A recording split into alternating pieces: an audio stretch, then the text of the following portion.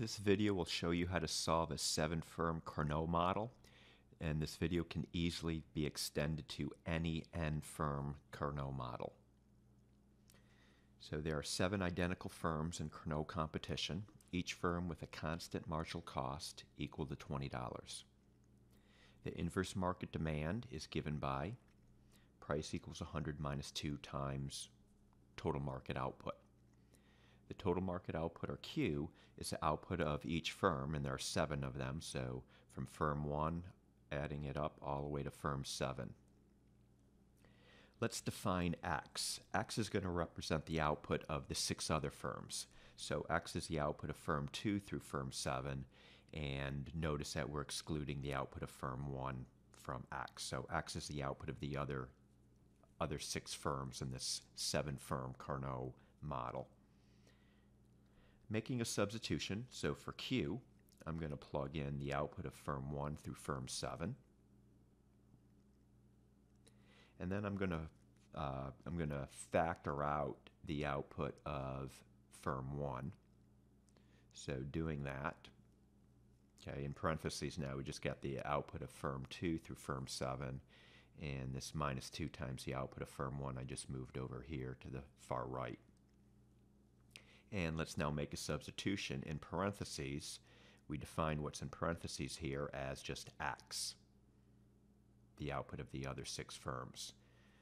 So here is our inverse market demand. So rewriting our inverse market demand. And now we're going to get total revenue. So total revenue is price times quantity. So for firm 1, just the price times firm 1's output. Multiplying this firm 1's output by what's in parentheses here, we get this result. And now we're going to get marginal revenue. Marginal revenue is the derivative of total revenue with respect to firm 1's output. So 100 times Q subscript 1 is just 100. This middle term here will just simplify to minus 2x. And this last term here will be 2 times 2, or minus 4 times the output of firm 1. Setting marginal revenue equal to marginal cost. Our marginal cost is constant at $20. That's what we said at the start of this problem. So we're going to solve this for firm 1's output, Q subscript 1. I'm going to subtract 20 from both sides and then move this for Q subscript 1 over to the other side. So doing that, 100 minus 20 is 80. And now I'm just going to divide through by 4. So 80 divided by 4 is 20, and 2 divided by 4 is just 1/2, or 0.5. Recognizing that X is the total output of the other 6 firms, as we defined earlier, the output of firm 2 through firm 7. And because all firms are the same, the output of the other 6 firms equals firm 1's output multiplied by 6. So in other words, X equals 6 times the output of firm 1. Each firm is the same. Each firm is going to produce the same amount of output. So the output of the other 6 firms will just be 6 times the output of firm 1. I'm going to make a substitution where I have an X over here. I'm going to plug in 6 times the output of firm 1. And now we're going to just solve this for Q subscript 1. So 0.5 times 6 gives us this 3 over here.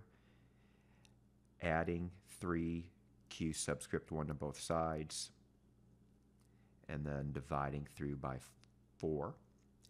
20 divided by 4. Firm 1 will produce 5 units of output, and since all firms are the same, firm 2 will produce 5 units of output, firm 3 will produce 5 units of output, and so on. So there are 7 firms, each producing 5 units of output. The total output in this market will be 7 times 5, or 35 units. So Q, the total industry output, is 35.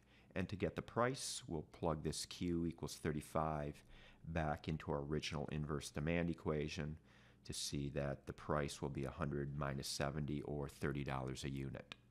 Okay, I hope you found this video helpful.